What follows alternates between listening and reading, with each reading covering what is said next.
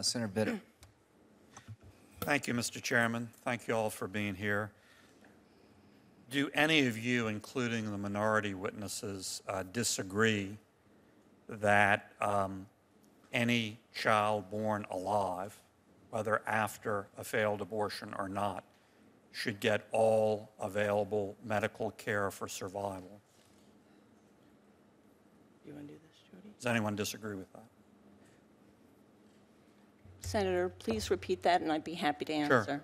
Do any of you, I said it specifically including the minority witnesses, disagree that a child born alive, whether it's after a failed abortion or not, should get all available medical care for survival?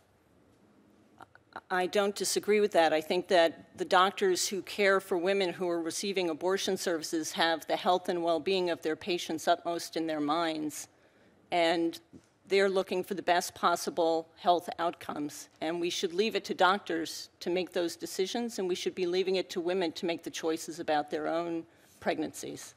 So just to be clear, nobody disagrees that a child born alive should get all available medical care for survival. Dr. Foster? I think that the problem with this bill is that it treats all pregnancies the same, and there are pregnancies I didn't ask about the bill. I just where asked about that I do statement. disagree that I can imagine situations where the doctors and nurses have decided that there's not a point in medical intervention, and by whisking the baby away, you've taken away a woman's chance to hold her child and say goodbye. Okay, so if there is care available toward survival, you think that in some cases that care should be denied? I think that the law says that the child has to be taken away and receive medical care if there are signs of life, which doesn't allow for the physician or nurse or more importantly, the wishes of the family to say that they don't think that care is going to help in this case and that they want to be able to hold their child. And if the care could lead to survival, do you think that should be able to be denied? I think that doctors and nurses and women themselves know best whether care would lead to survival. This bill doesn't allow that judgment to be made. Okay. Other witnesses? I just disagree with what you're saying. The worst complication for an abortionist is to have the baby born alive. And I do not feel that the abortionist has the best interests of that child at stake, and the mother may not either.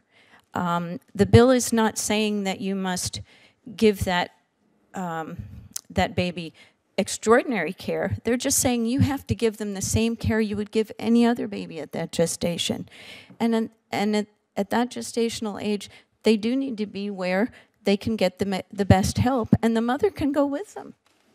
So. Any other witnesses? Yes. First, I want to say that I'm not a legal expert, and I don't know exactly what the law says, but I do think this question of survival is more complicated. And I just want to clarify that with our situation, it's the complexity, right? So there is a possibility, let me back up. There's a possibility that this situation in itself, that his diagnosis was not lethal. But if he had been born, he would have been born into a life of seizure, of pain, of suffering. And that, to me, is this question of survival gets very complicated. And I think that those were conversations that I needed to have with my doctor, that I needed to have with medical experts, that we needed to have with people who were very well versed in what does it mean to be a neonatal, what does it mean to be born into this state. Dr. Malloy? Yeah, I would just like to add that sometimes in neonatology, you don't have all the information until the infant is born. And there are plenty of children who have seizure disorders who do not live a life of pain and suffering. And that the medical providers performing the abortions are not the right ones to assess the outcome and quality of that child that is then born alive. So that baby definitely should be taken to a medical facility where pediatric and neonatologists can look at the child and take things from there. I'm sorry, my time is running out. Let me just get one more question in, again, for all of the witnesses. Does anyone disagree that a child, a fetus at 22 weeks is capable of feeling pain. Is there any disagreement about that? I disagree. You disagree? There is no medical evidence that shows that fetuses feel pain until the 3rd trimester. And why is it normal medical practice to give a child at that age anesthesia? Senator, I'm not a doctor, so I can't speak clinically, but I know of the medical evidence that's in the literature today, and there is no evidence that suggests that fetal pain exists until the 3rd trimester. And you have no opinion about why, in that case, such a child is given anesthesia? I cannot speak to the clinical question. I'm sorry. Okay.